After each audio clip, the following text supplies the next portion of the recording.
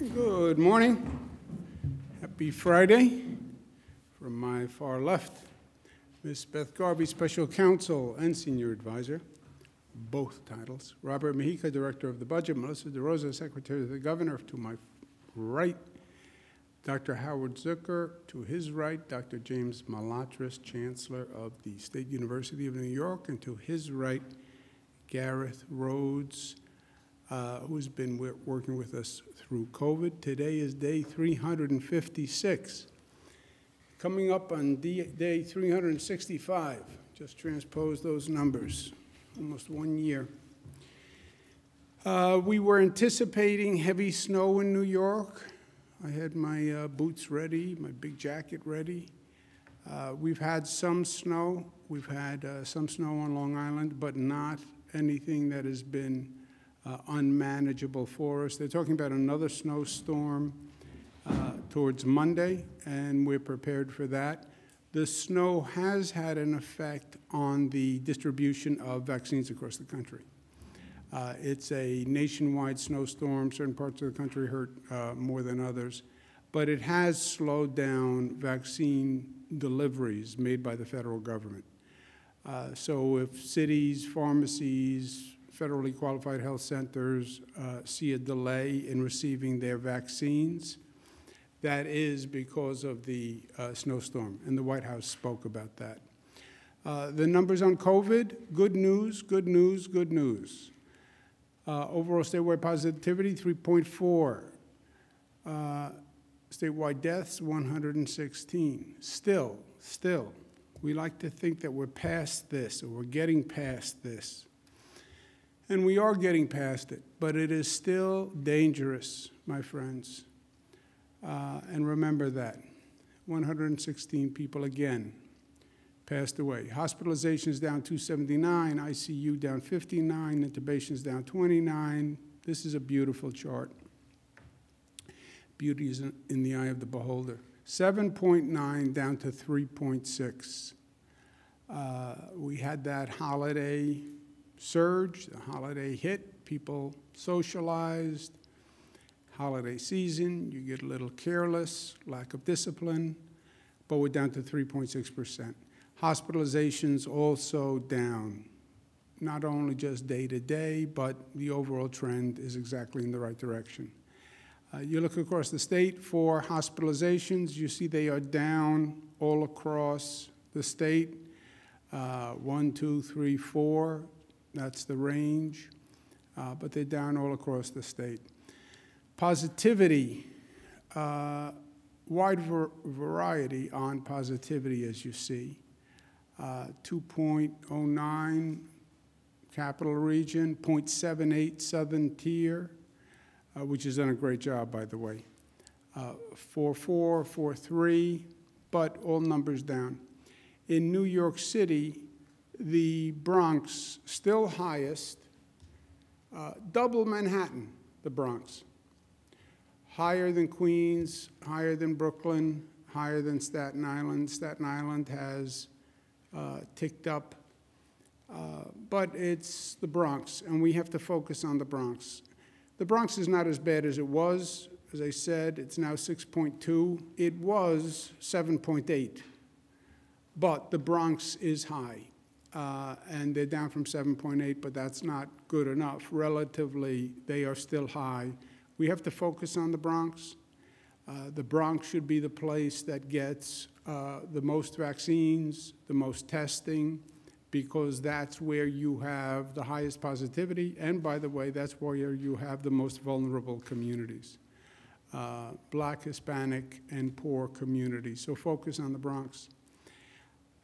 Here's the slide that I love, nobody loves. The opening the economy is the red valve, the economic valve. You watch the gauges so you calibrate reopening. Watch the infection rate, watch the hospitalization rate, watch the positivity rate. And depending on those numbers, you open the economic valve or you slow the economic valve. The numbers are all going down. So now is the time to start doing more reopening. If the numbers change, if those dials change, then you close the valve, which we have done a number of times. This has been a constant calibration by data, to what the virus is doing. Virus moves left, we move left. Virus moves right, we move right. Reopening New York City restaurants are now at 25%. They're 50% statewide. They're 50% in Connecticut. They're 50% on Long Island. New York City was closed.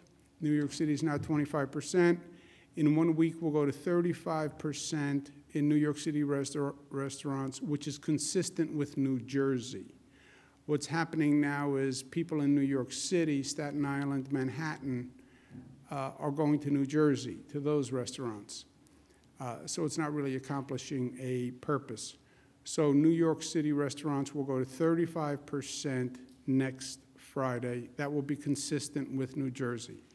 Connecticut is still 50, Long Island is still 50, we understand that. But we're responding to the data. Obviously, we're more sensitive to New York City because of the density, the concentration, the history. But we're headed in the right direction. We're making progress. If the numbers continue to be good, we'll continue to make progress. President Biden, I think, is exactly right. I've said this from day one. I respect local governments and their role in education, but schools must open. Schools must open. Vaccinate the teachers. Vaccinate the teachers. The teachers want to be safe. Yes, I understand that. I've spoken to dozens of teachers. Vaccinate the teachers. They are in the included class. Local governments can vaccinate the teachers, but the students deserve in-class teaching. This remote learning is a poor substitute for in-class teaching. And this remote learning, when they do the studies, it will show discrimination in education caused by remote learning. It will show, this is my bet, it will show poorer families, black families, Hispanic families, those children did not do as well in remote learning. They didn't have the equipment, they didn't have the access, they didn't have people to help them. Every day you're not in class is a furtherance of discrimination in education. And the great irony is, education was the great equalizer, right? Education said, I don't care how much money you have, where you grow up, you can become the president of the United States. Now there's a caveat. If you have a computer, if you have internet access, if you have someone to help you on the computer. So in-class teaching as soon as possible. Students deserve it. The parents need it. You're not going to reopen the economy without parents having children in school so parents can go on with their life and work. Also, keeping people at home. This has caused a whole set of ancillary issues that we're not even familiar with. Domestic violence is up, substance abuse is up, mental health issues are up. So, open the schools. And the local government should be aggressive on in-class teaching. Unless there's a community or school that has an infection spike. That is different. That is different. But if the school doesn't have an infection spike, and if the school is safer than the surrounding community, then why isn't the school open 5 days a week? Well, the teachers have concerns. Legitimate. Get the teachers a vaccination. Vaccinate teachers, reopen schools. Nursing home residents have now all been offered the vaccine. 100% of nursing home residents have all been offered the vaccine. 100% of nursing home staff has all been offered the vaccine. 73% of nursing home residents have taken the vaccine, which is probably the highest number we have of any subgroup, if you will. 73% are now vaccinated. The DOH is going to put out guidance, but they recommend reopening visitation for nursing homes. This is going to be a very big deal for nursing home residents and families. The guidance is going to be in accordance with CMS and CDC on visitation of residents in nursing homes. They have very specific guidelines.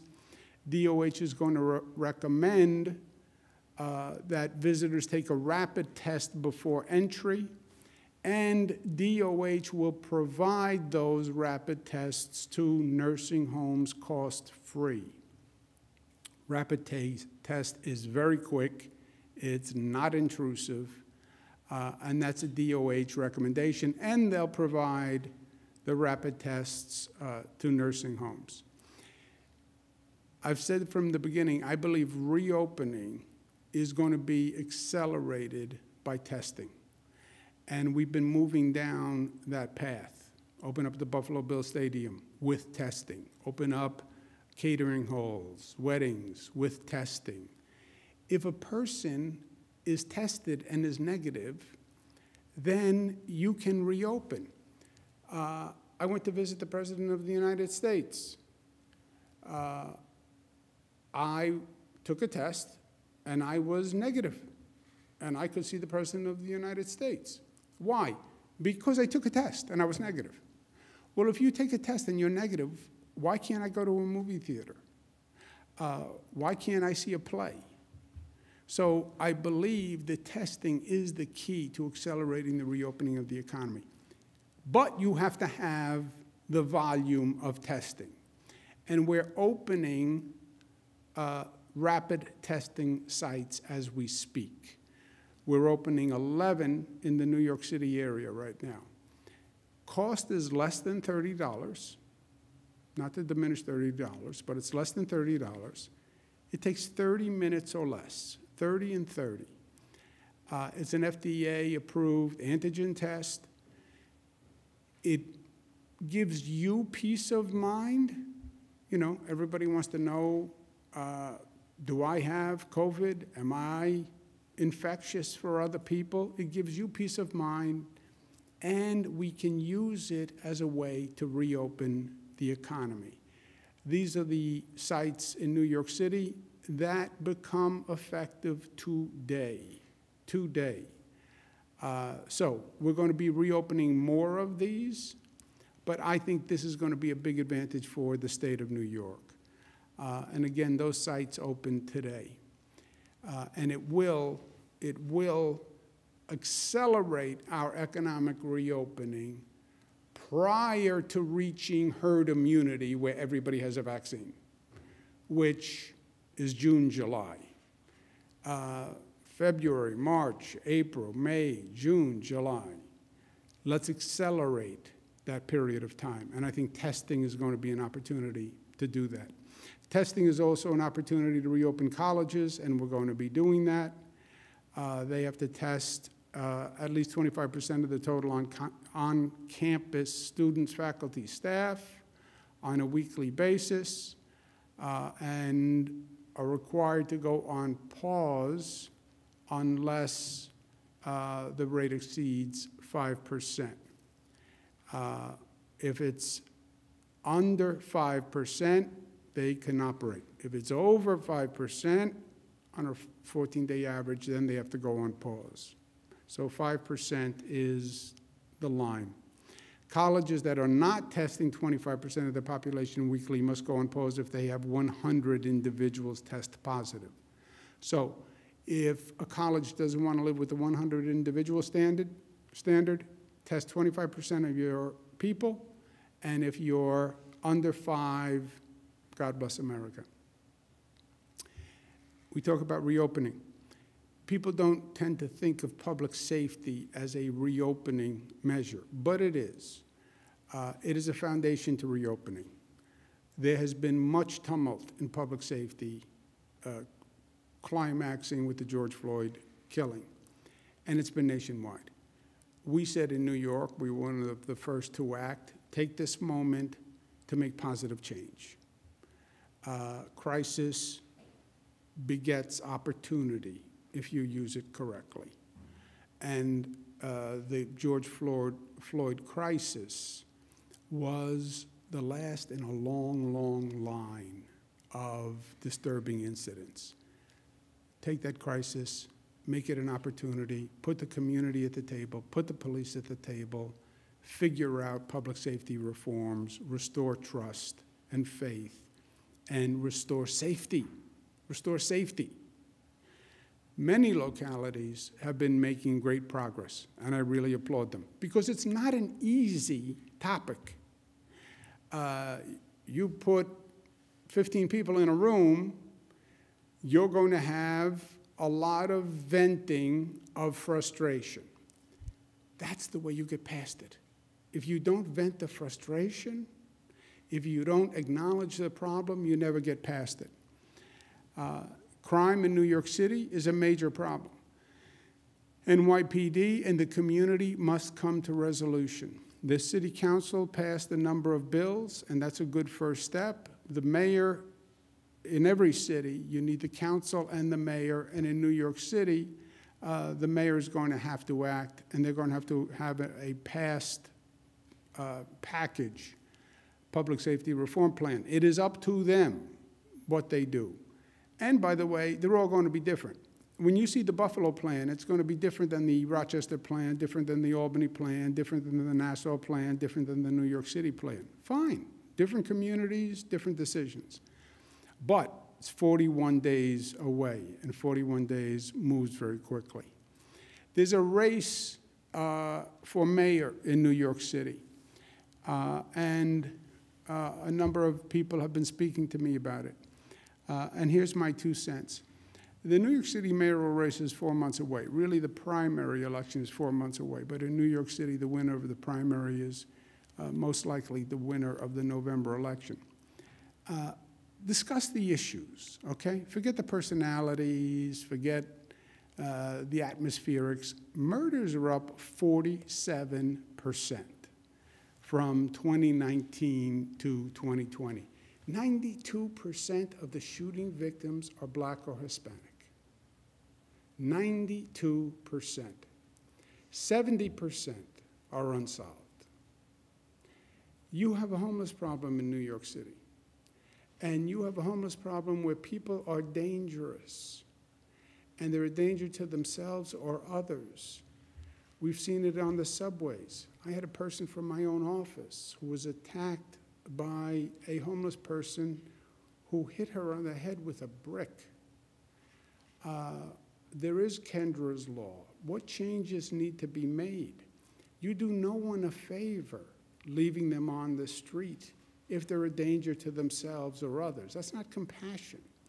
New York City Housing Authority is an ongoing tragedy. It has been for years and years. What's your plan to do something differently? You now have a federal administration. What are you asking them to do? There are interesting plans on the table for New York City housing. I was the HUD secretary.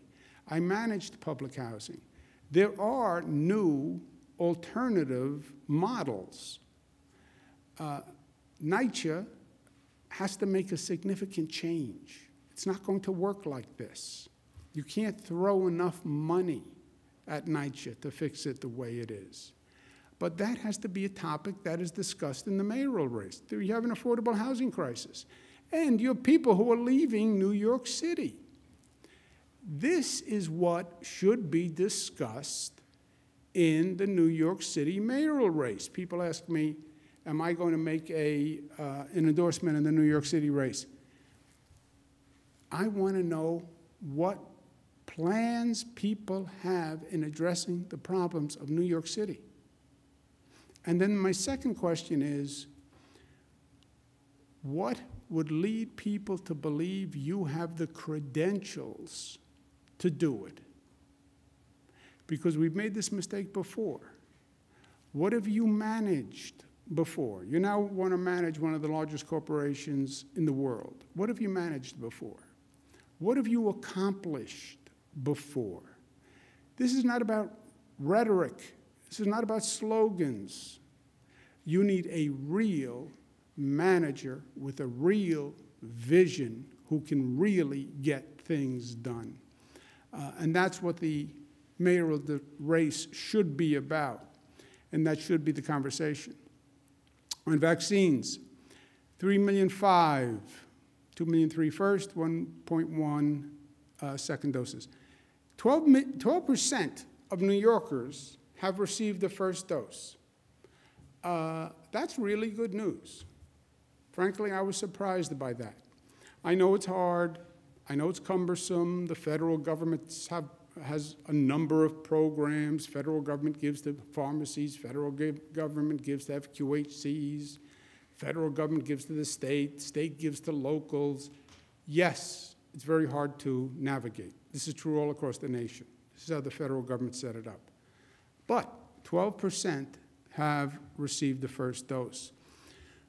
We're now going to do two sites that I'm excited about it. Mass vaccination sites in New York City, in Queens and Brooklyn that are targeted to communities where what's called quote unquote socially vulnerable communities, where we know the positivity is high and the vaccination rate is low.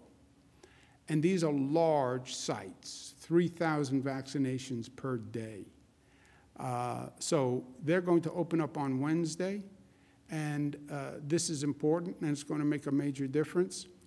The scheduling for the Queens and Brooklyn sites opens tomorrow, which is Saturday, at 8 a.m. Scheduling is open for 1 week just for the residents of the communities who are targeted by these facilities. After 1 week, schedule will open to all residents of that borough. But for 1 week, we're targeting certain communities with low vaccination rates, high positivity rates. And we have that targeting is done by zip code for both the Queens and the Brooklyn site. And these are the zip codes where you can see what the vaccination rate is and why we're targeting these zip codes. 1 week, they have a priority. I'm going to be reaching out to the churches and the community groups and the elected officials. Please get out the word. You have 1 week to make an appointment. You get priority on the appointment, but you have to make an appointment. You have to make an appointment. We're also opening 4 new FEMA sites March 3rd. Same basic concept. Buffalo, Rochester, Albany, Yonkers. Sites again located in socially vulnerable communities with lower vaccination rates.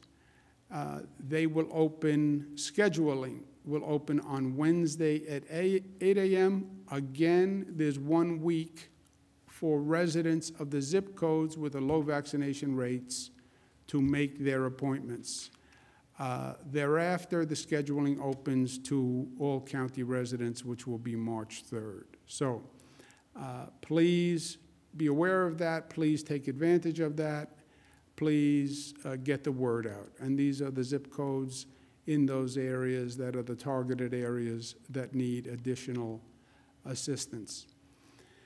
And I'm not going to go through all the zip codes, but you can look it up.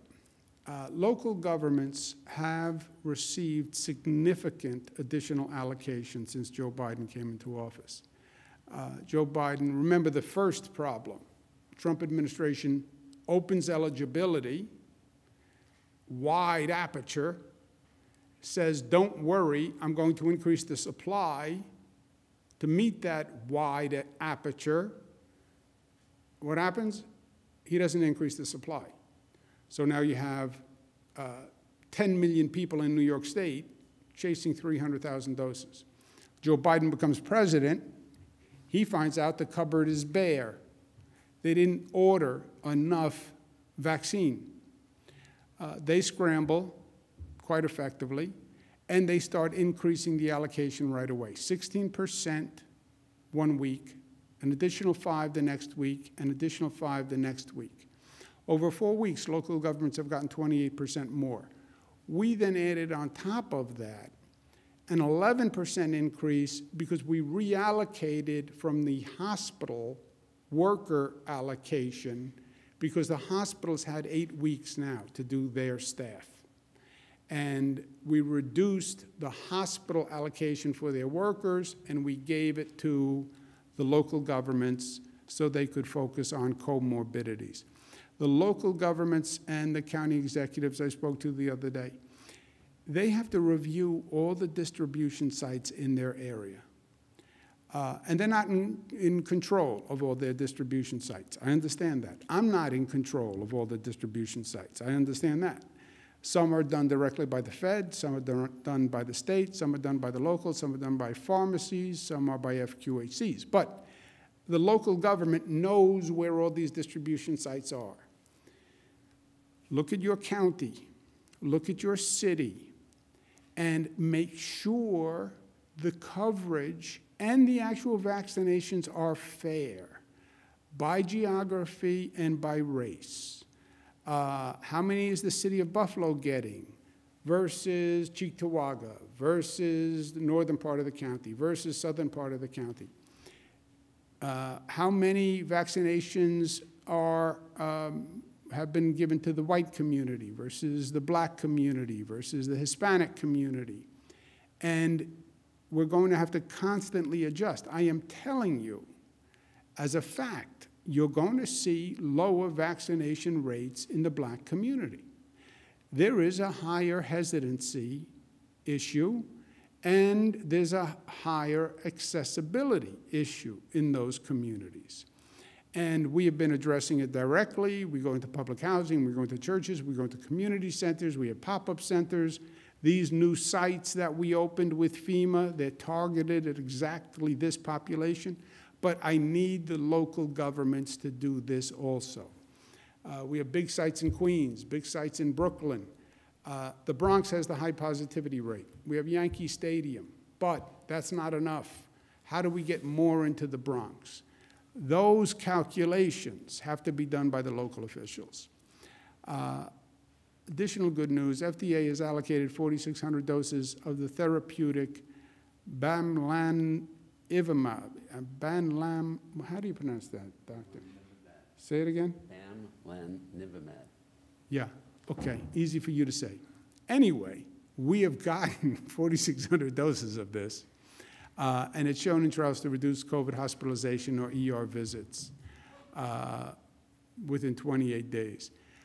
So the doctors think there's promise in this, and we're going to be trying it in the state of New York. I want to set the record straight on nursing homes for a number of reasons, primarily for the families of nursing home people. We created a void by not producing enough public information fast enough. People wanted information. We did not produce public information fast enough. That creates a void. What happens in a void, especially today in this environment, in this toxic political environment? Something fills the void. And conspiracy theories and politics and rumors fill the void. And you can't allow inaccurate information to go unanswered. Twitter, bogus reports become a reality at one point. Social media, 24-hour news stations, if you don't correct it, it gets repeated, and it gets repeated, and it gets repeated, and then people think it's true. It's a very difficult environment to operate in. We created the void by not producing enough public information quickly enough. I get that. But then it was exploited with misinformation, people playing politics, Republicans playing politics, personal attacks, personal agendas. And now this continues, and people get confused. And people who lost family members in nursing homes start to say, I wonder if this is true. I wonder if my father died because somebody made a mistake. I wonder if my father had to die. Those false statements must be countered. They must be, or else people get confused. No one has a right to spread lies or misinformation that causes pain to families. I understand politics is a nasty business in this environment. I understand people lie. I get it. I get it. I live it every day. But this is different. This was causing pain to families who lost a loved one. That's what they did. And they did it because I hear it from the families. Not only did we create a void, we didn't fight back against the lies and the politics and the distortions aggressively enough. In retrospect, that is true. It is whack-a-mole. It is that Twitter 24 hours a day. It is politicians making up stuff to get their face on TV. I get it. But you have to knock it down and counter it aggressively. Otherwise, people will believe it. And here, the people who were listening to it were people who were in pain and looking for answers. I was not aggressive enough in knocking down the falsity. We were busy, we were doing our job, we're trying to save lives, no excuses. I was not aggressive enough in knocking down the falsities. I heard them, I saw them, I dismissed it as politics, I dismissed it as personal agendas, I dismissed it as partisan politics, which is at a fever pitch nowadays. But I should have been more aggressive in calling it out, because it wasn't hurting me. It hurt the families who had questions about loved ones. And that was a mistake, and I make no excuses for that mistake. It is an affront to truth to treat falsehood with compliance.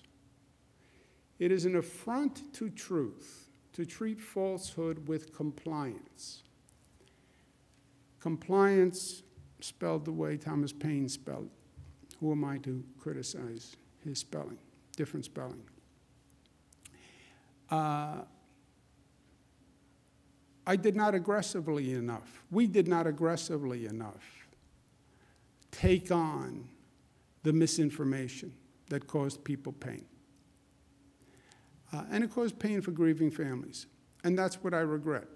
I'm not going to make that mistake again. If you're lying to the people of the state of New York, I'm going to call it out. If you are lying in a report, I'm going to call it out. If you're lying in a newspaper because you have your own partisan agenda, I'm going to call it out. I said to the people of the state of New York when I was first elected, I'm here to fight for you. That's my job. I was elected Attorney General. I said, I will represent you. I will fight for you. And I will fight as hard as I can for you. Fighting for the people of New York is fighting for the truth for New Yorkers. I'm not going to let New Yorkers be lied to. I'm not going to let you hurt New Yorkers by lying about what happened surrounding the death of a loved one.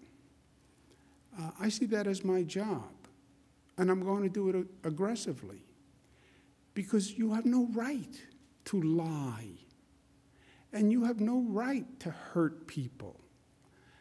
I don't care if it's your politics. You can't lie and cause pain to people who are innocent bystanders to all of this. So I'm going to take on the lies and the unscrupulous actors, especially when they cause pain and damage to New Yorkers. I should have done it before, and I should have done it more aggressively. There are facts. There are facts. And I've gone all through this terrible situation with the facts. And there are facts that I want nursing home families to know specifically, because I think the facts will help resolve questions about how a loved one died. Remember what happened here. Loved one died in a hospital, in a nursing home. You didn't even get a chance to see them. You didn't get a chance to talk to them. Being in a nurse, having a person in a nursing home is a terrible situation to begin with, that they need a level of care that you can't provide. And then you can't visit, you can't talk, and then you know that there's COVID in nursing homes, and they're vulnerable, and there's nothing you can do, the powerlessness that you have. And then they died, and you don't even have closure. There was no goodbye. There's no funeral. There's no hug. There's no kiss. I mean, it was a horrendous situation. It is a horrendous situation. You want to talk about the spring? 116 people died yesterday. 100 people will die today. This is a horrendous situation. But I want you to have the facts, because I don't want you to have more pain from this noise. All the information that the state put out about all the deaths, hospital deaths and nursing home deaths, from day one. This is how many people died in hospitals. This is how many people died in nursing homes. Total deaths, the same number. Well, how many people died in a nursing home but were first in a hospital? How many people died in a hospital but who were first in a nursing home? How many people do you presume died after they left the hospital? How many people do you presume died after a nursing home? I understand many questions, but this information of total deaths was provided always. We get a request from the Department of Justice in August. With other Democratic governors only, by the way, nursing home deaths happen nationwide, Democratic states, Republican states. We get a request letter from the Department of Justice, same day, just Democratic governors. Okay, I guess that was coincidental. I guess that wasn't political by the Trump Justice Department. We provided the Department of Justice with truthful information in our response. It is a lie to say any numbers were inaccurate. That is a lie. Total deaths were always reported to nursing homes and hospitals. New York State legislators requested information. Yes, they did. We said we would pause the state legislature's request because we gave DOJ precedence. True. We paused the state request, and we told them that we paused the state request. They were told, and they knew, and we gave DOJ precedence. Yes, because that's how it works. Federal DOJ gets precedence. Well, some were offended that they weren't given precedence. I understand they are offended. DOJ takes precedence. I'm the former Attorney General, a former Assistant District Attorney, former Cabinet Secretary. The federal DOJ takes precedence over a state legislator. That's true. They find it offensive. I'm sorry, but that is true. I've spoken to the legislative leaders, and we agree that we're in the midst of dealing with a real pandemic. We have a lot going on, And we have to put the politics aside and move forward and have a more constructive dialogue. But I said to them, I'm not going to allow people to lie to the people of New York without answering them, because I'm not going to allow the grief to be aggravated. I'm not going to do that. I have a very thick skin. I don't know if you can see it. I don't really care what people say about me. I get politics. I agreed to this nasty business because I believe I can do good things. But I'm not going to let you do nasty and cruel things to New Yorkers. That goes against my oath, and that goes against who I am. I'm not going to let you lie to them. It's cruel to lie to a person who's looking for closure on the death of a loved one. And not only was it cruel to the grieving families, it's cruel to the public health professionals who dedicated their lives to public health service. I have public health officials here who could be making millions of dollars in the private sector. Millions. These are some of the best professionals you can find in this country. They are working 7 days a week, 24 hours a day. They don't deserve political attacks and unfounded, unscrupulous attacks. It was untrue, it was unfair. And also, you suggest to the people of the state of New York that they're not getting the best guidance? That's a lie. And you do it with no information, and you do it with no credential, and you do it with partisan politics. New York follows the science and the data. New York has the best health minds in the country who are doing this. And they talk and advise with the best health minds in the world. Our health commissioner is Dr. Howard Zucker. I've worked with a lot of people, federal government, state government, private sector. He's a nationally respected medical professional. He is a doctor and he is a lawyer, which is an extraordinary combination. You don't see it often. Harvard, UPenn, Johns Hopkins. He's been in federal HHS, the World Health Organization, the National Institution of Health, and taught at Columbia and Yale. He's gone through Ebola, Zika, anthrax, bird flu, SARS, and more. You couldn't find a more qualified man to do this at this time than Dr. Zucker. I would trust him with my mother's care. I can't offer a more ringing endorsement than that. And it's his decisions that people now question, with no credential. It's the amazing thing about politics. You can make any accusation, no evidence, no background, but we are lucky to have him. And I'm sorry for the abuse that he's had to subject himself to do good things for the people of the state. But I want you to have an opportunity to hear from him, because many of the questions question his judgment, and they were wrong, and I want New Yorkers to know who their doctor is on the state level. Dr. Howard Zucker. Thank you, Governor, and thank you very much for those kind words.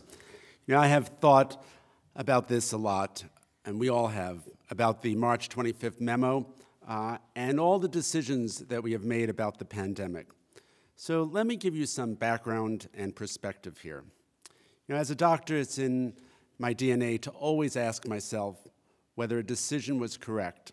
You play it over and over again in your head. You can ask your doctor, they're going to tell you the same thing. They'll say that you think about every decision and you play it back that night and the next day. But you can only review the decision with the facts that you have at the time. And with the facts that we had at that moment in time, it was the correct decision from a public health point of view. So what are the facts? Let's look at them. It's very important to do so. Firstly, hospitalizations and ICU. The modeling said that there was going to be 140,000 COVID patients, including 37,000 in the ICU here in New York. The COVID hospital rates were growing at a staggering pace, doubling every 3 days. Every 3 days, when we looked at those numbers, every 3 days they just kept going up and up. We were running out of ICU bed capacity. And these numbers are frightening numbers. And so one should look at this from a practical point of view. So let's put this in some perspective. New York has 50,000 beds total in all of the state in the hospital. We have just 30,000 of those downstate, where the problem was primarily concentrated.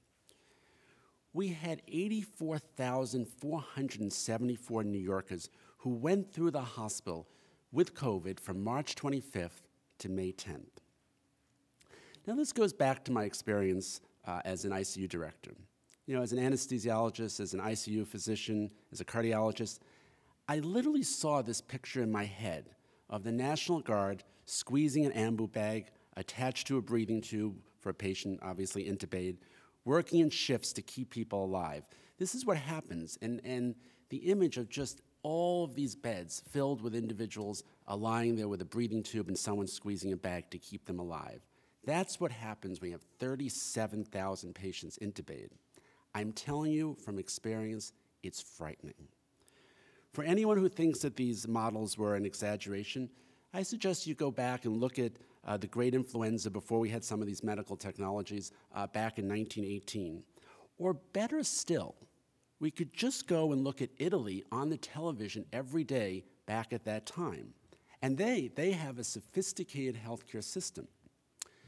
So the question is, what does one do? You protect the entire healthcare delivery system to save lives and to flatten the curve. And remember what the goal was and still is, to flatten the curve so that you can accommodate the influx of ill patients into hospitals and also to decrease the number of cases as well. And that's what happens when you flatten the curve. You need to protect the healthcare system by balancing the patient load. People die if you cannot get them into the hospital, or staff are overstretched as a result of those numbers.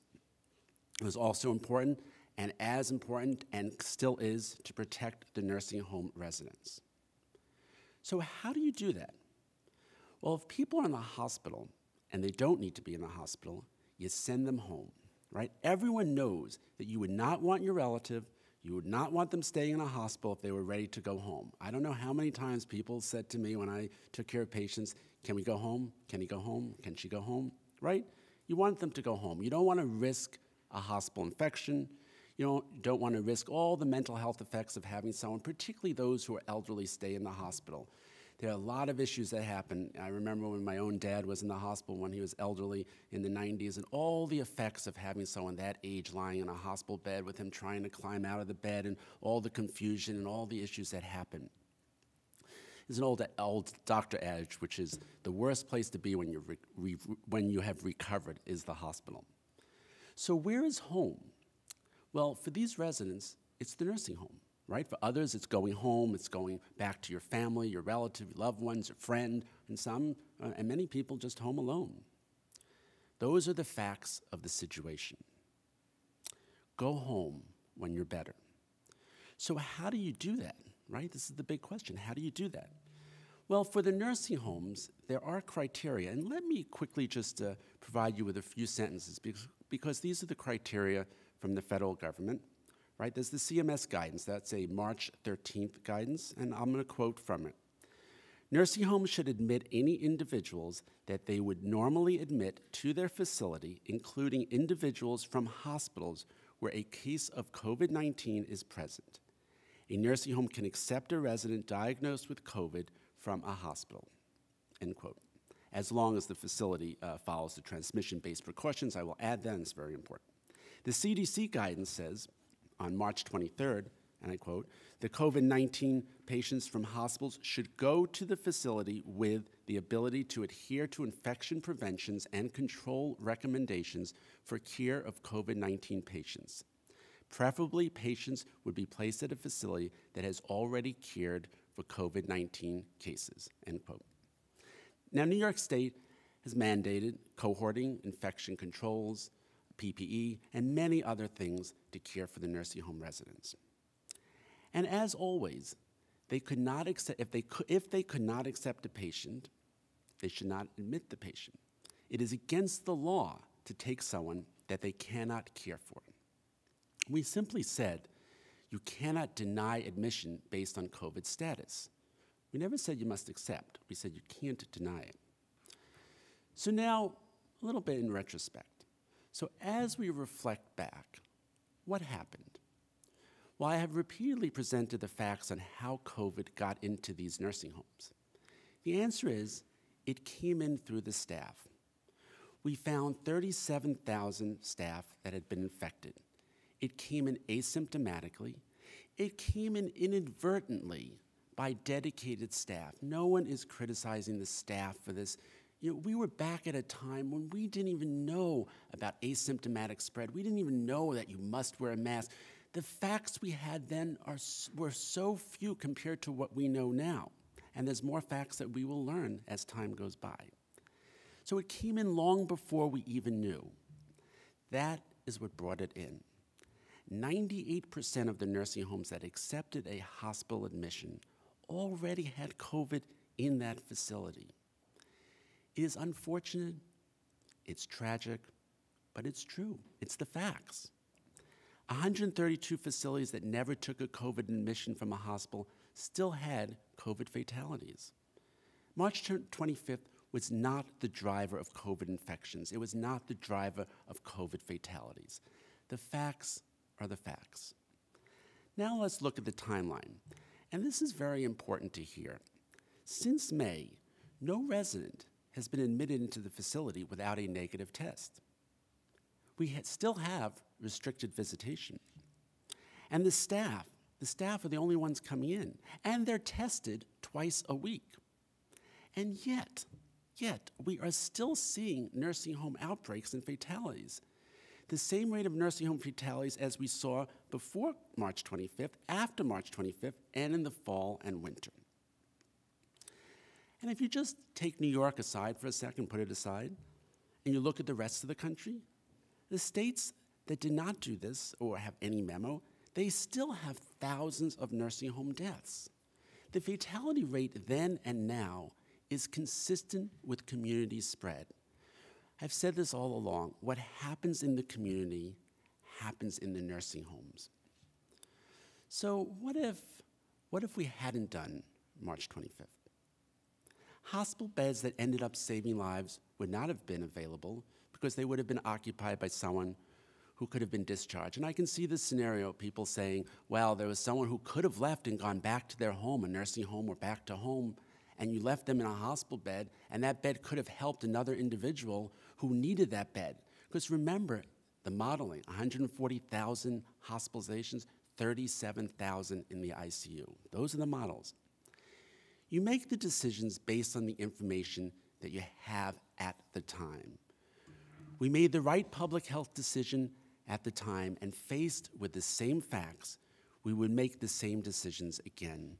And just as a personal note, I feel for all the families who lost someone. I often think about the sorrow that they've experienced because of their loss.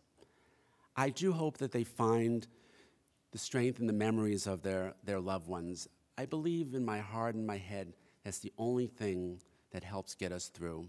It got me through when my father died, and I hope it gets all of you through during these difficult times as we move forward and fight this pandemic to the end. Thank you, Governor. Thank you very much, Doctor. I'm glad New Yorkers had the opportunity to hear from Dr. Zucker. Of course, his credentials are impeccable. But when you hear the facts from him, you hear the reasoning from him, you understand why these decisions were made. And you understand the decisions were right. The hospitals were being overwhelmed. People needed acute care in those hospitals. They needed the ventilators, Lord knows. They needed the nurses. They needed the intensive care. And the people who were coming from the nursing homes were only going to nursing homes who said by law they could handle them. And 98% of those nursing homes had COVID already. What's most informative, I think, the rate of death in nursing homes before the March 25th memo, which was then superseded in May 2nd, the duration of the memo, the rate of death in nursing homes was the same before as it is after. And if anyone had the perfect answer to nursing home deaths, and if anyone tells you they do, they're lying, because people are going to die in nursing homes today. So if you have the perfect answer, then why will people die in nursing homes in this state and every other state in this country? And it really is cruel to say to people who lost a loved one, maybe they didn't have to die. It's cruel. Another lesson that I learned, trick is to keep learning in life. People died in hospitals and nursing homes. We must learn the lesson and be better prepared for the next pandemic because, my friends, there will be another pandemic. There was SARS, there was MERS, there was Ebola. We ignored it, we didn't learn from it, and then COVID happened and the house collapsed. MERS and SARS were also coronaviruses. COVID is the third coronavirus. But we didn't learn after MERS and SARS. We have to learn after this one, and we have to make the changes. You have hospitals that are weaker performing hospitals.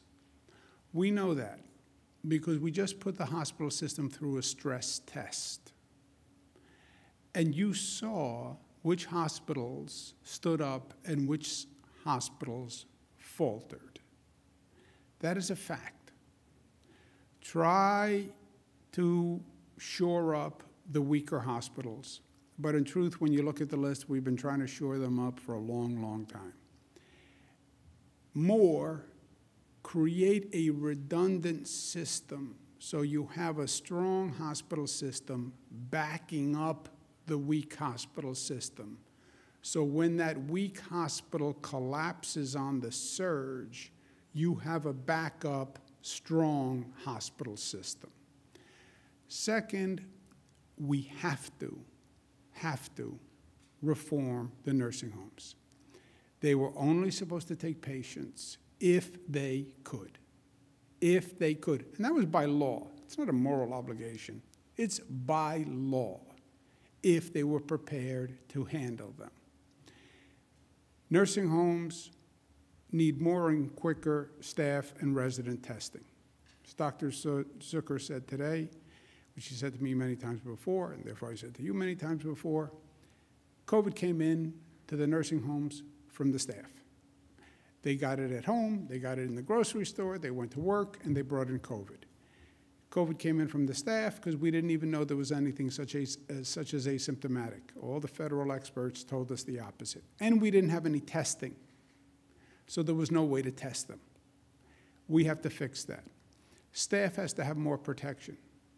They have to have more protective material.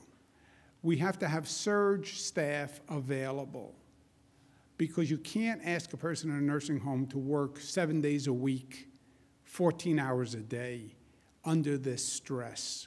A nursing home has to have surge staff availability. They have to have a PPE stockpile because if you try to buy PPE once a pandemic hits, it's too late.